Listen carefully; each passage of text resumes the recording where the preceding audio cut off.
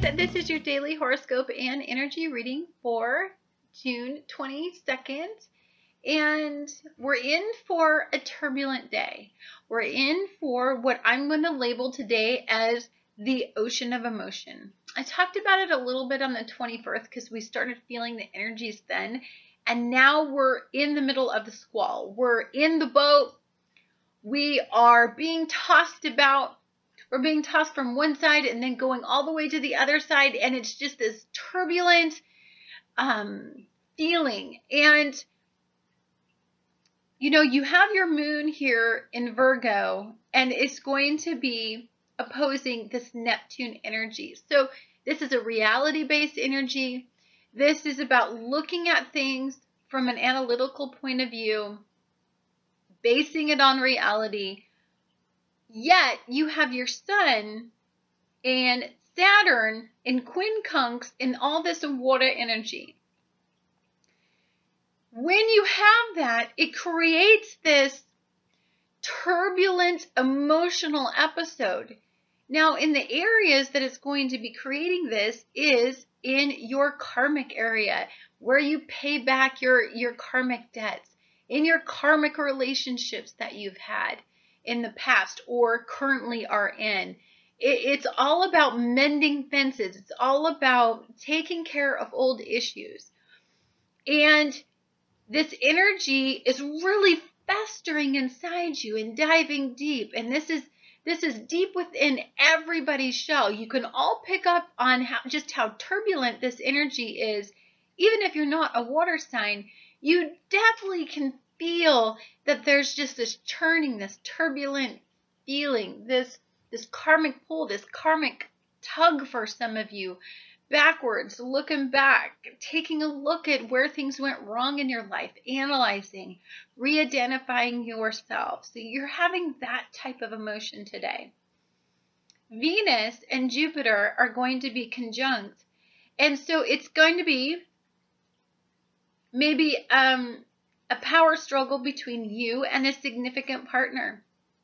A partner in work, a partner in, you know, a creative endeavor, or a partner in your life that is going to be shining the light on past karmic issues.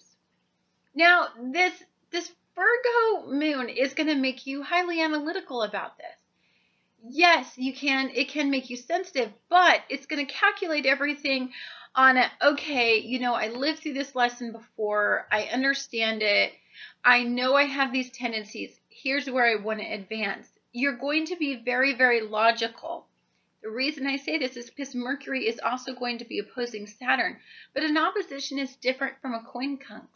An opposition is energies at opposite ends. A quincunx. They're at opposite ends. They're never, ever going to meet in the middle. But an opposition between Mercury, this analytical, day-to-day thinking, you know, the energy that helps you communicate in your day-to-day service is going to be opposing Saturn. So this means there's a lesson to be learned today in all of this ocean of emotion energy. And it started on Saturday. So perhaps there's a karmic pull to somebody. Perhaps you're thinking about somebody now. You're thinking about that person on, I don't know, there's something significant that you haven't resolved, and that is going to put you on this emotional roller coaster.